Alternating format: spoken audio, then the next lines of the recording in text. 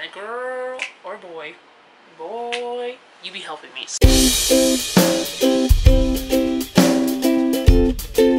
Hey healthy buddies! So this is my week 3 weekly update about how week 3 went, and at the end I'll give you a goal of mine for week 4. So let's get into it. Week 3. Week 3 was kind of similar to week 2 and a little bit of week 1. I did pretty decent, I thought.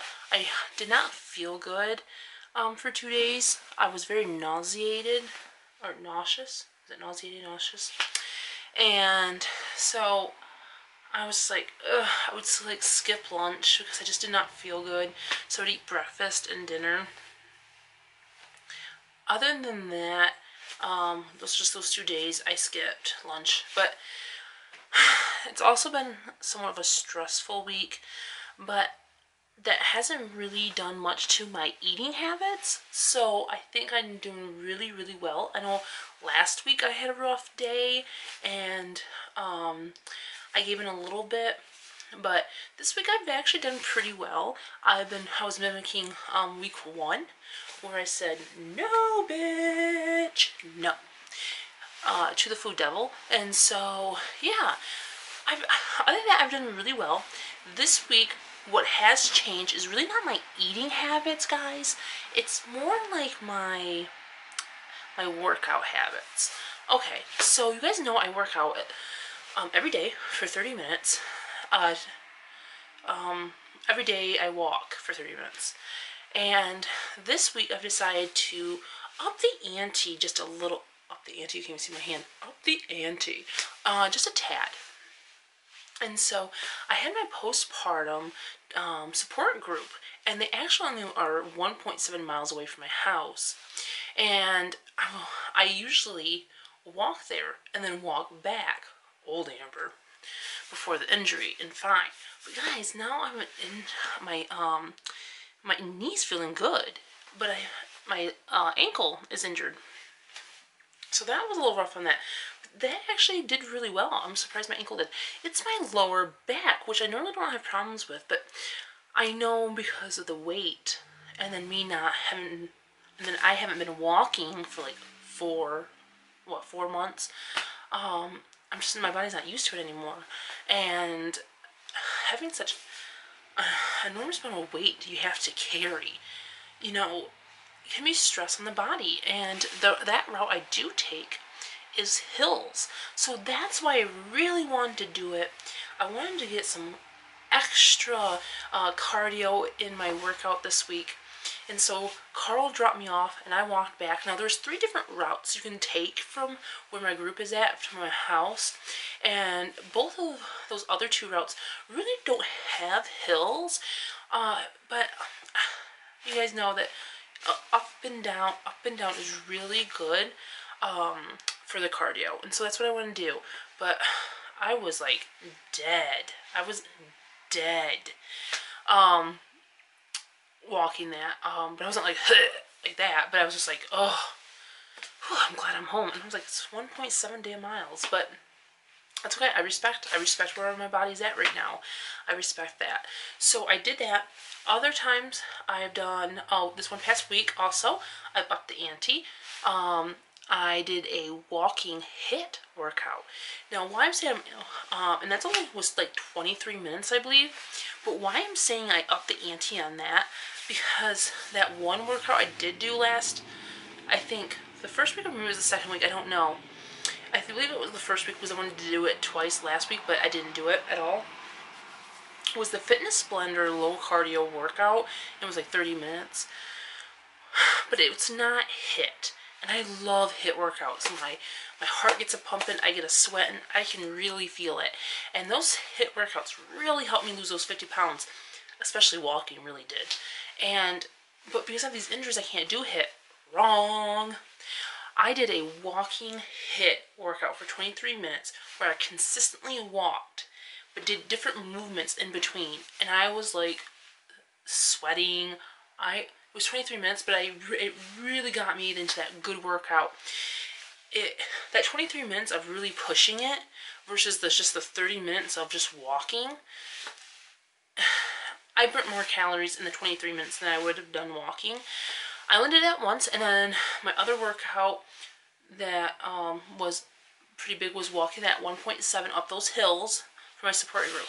So instead of doing the fitness blender workout that I'd said I wanted to do last week, but didn't really do 2 times a week, I did those 2 things, and then the rest of the days I just walked those 30 minutes.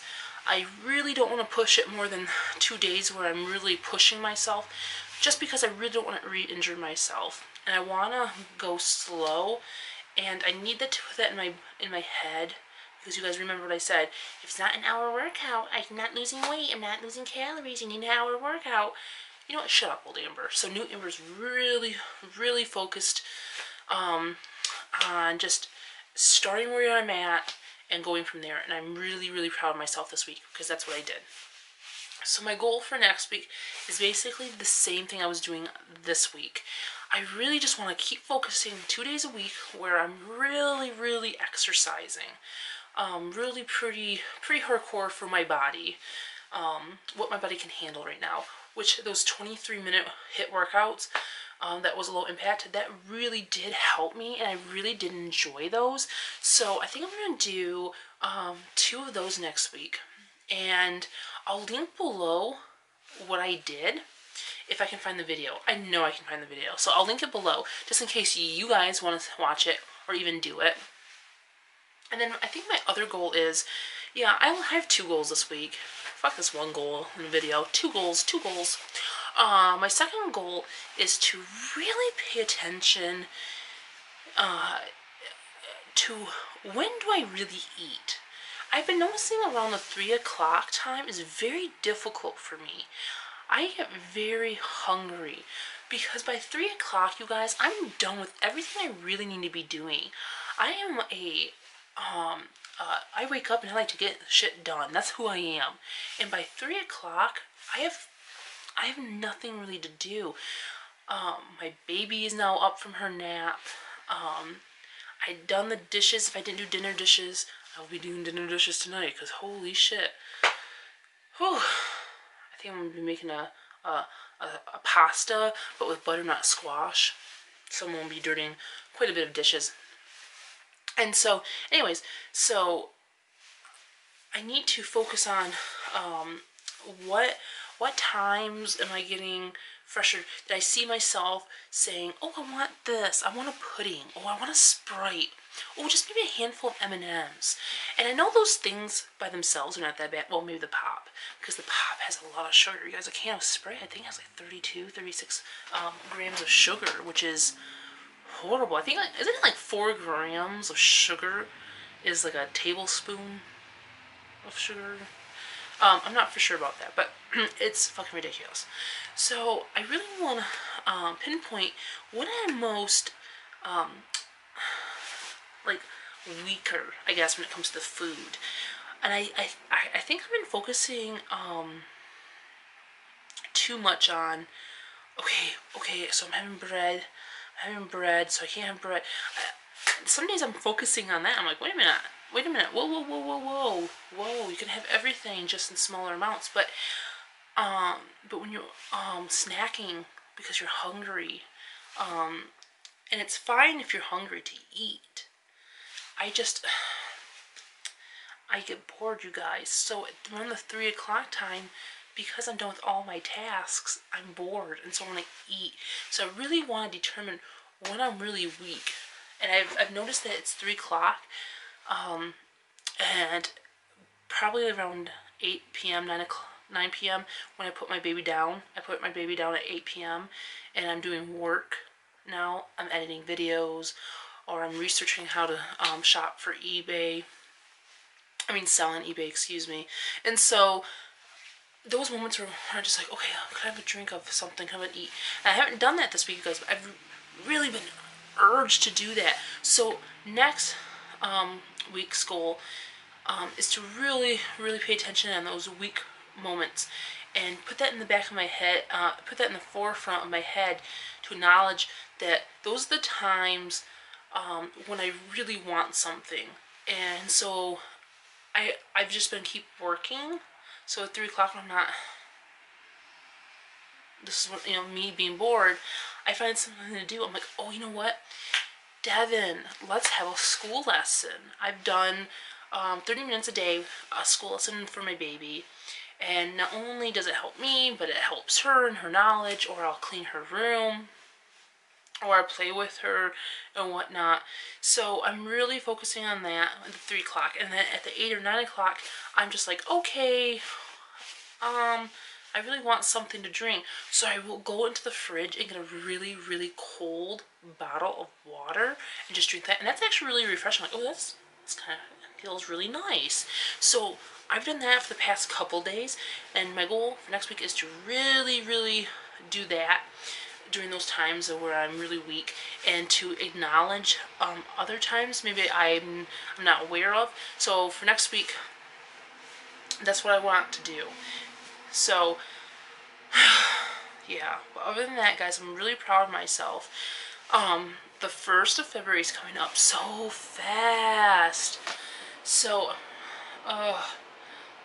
first measurements, which I don't think I'm going to lose any measurements, to tell you the truth. I really don't. I do think maybe I lost a pound or two. I do feel lighter, but that might necessarily not be weight, but just the food I'm taking in. You guys, if you guys eat a donut, you feel sluggish, but when you're eating a lot of greens and fruits and grains, you know, the good greens, you really, really do feel better, and you do feel lighter. So I'm feeling great. I cannot believe it's been week 3 already. Crazy. But I feel happy, so I'm dancing. I'm feeling great. You guys are awesome. You guys leave awesome comments in my videos. You're watching. Thank you. You guys, 3 weeks has been a really long time for me to succeed this long, and it's because of you guys. It really is. 2016, I couldn't keep, I think it was like a week and a half in 2016, oh sorry, glare, 2016, where I really did really well, and other times I just kept failing. After that week and a half, I was like, ugh. But 3 weeks, guys, 3 fucking weeks, I've been pretty damn successful, and it's because of you. It really is. You guys have been helping me, and I give credit where credit is due, and girl or boy, you be helping me. So thank you. You guys are beautiful people, beautiful human beings, and I love you guys all so much. So thank you for watching my weekly update. If you liked it, hit the thumbs up. If you haven't subscribed, hit that button below so you can see other videos like this, and share if you think it's shareable.